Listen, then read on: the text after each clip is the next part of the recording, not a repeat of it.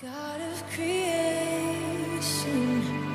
there at the start, before the beginning of time.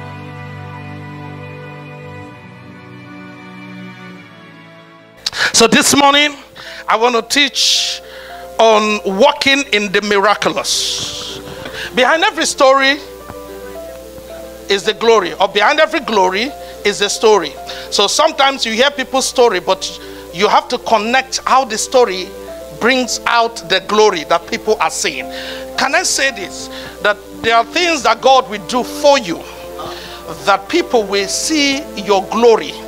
And if they don't care to hear your story and they try to puncture the glory will consume them. The glory will defend you. Are you hearing what I am saying? There are things that you go through in life that becomes a pathway to your glory. God, my God. Anytime God wants to introduce you to the miraculous, he uses crisis. Oh, I'm going somewhere now. I'm going somewhere now. Crisis is the way of God's introducing you to the realm of the supernatural or the miraculous. You need crisis. You need problems. Let me say it again. So when you are asking God for the miraculous, for that realm, you are asking for trouble. Anytime God wants to introduce you to a new dimension of power, then you need trouble, because Satan's best blow is God's introduction of his almightiness. Let me say it again. Before he said let there be light, there was first darkness. So when we talk about the miraculous, we're talking about God's intervention, God's introduction. You don't bring God to introduce himself when there are no problems for him to show off with.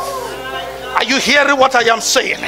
So that is the reason why I know this month there's going to be a lot of exchanges of problems for solution. Oh, I thought I'm talking to somebody this morning. I thought I'm talking to somebody this morning. They didn't know that there was a problem brewing while they were planning for the feast. And Jesus, being God in man, God represented in man, Jesus sitting there knew that something was going to happen. You don't just invite him and something will not happen. Are you hearing what I'm saying? His presence alone, his presence there, because even when they did not know him, Satan knew him. Are you hearing what I am saying? Satan always tried to show off. My God, my God, my God. Jesus being there is already a sign that something is about to happen. So anytime Satan is knocking at your door, knocking at your finances, knocking on your health, knocking on your family, it's a sign that God is about to do something new. But the average believer that don't understand the ways of God, the first thing they do is to pull away, is to run away, is to start crying, start getting depressed. Anytime Satan shows up, it means there is a platform for God. My God, am I talking to somebody this morning? So I dare Satan, anytime he shows up, it means God is about to show up. My God, my God, can I prophesy to somebody now? For everywhere Satan have been feasting, cooking in your kitchen, fighting your family, you're going to see God in another dimension. My God, for the thicker the darkness, the greater the light. My God, you're asking God to lift you to the next level. That is how it operates in the realm of the spirit. For every level there is a devil. Am I talking to somebody? Oh yeah, yeah, yeah. It's that they have no wine. Wine symbolizes joy. Where your joy has run out, wine symbolizes celebration. Before now you used to be joyful. Before now you had your ducks in a row. You were constantly celebrating your life.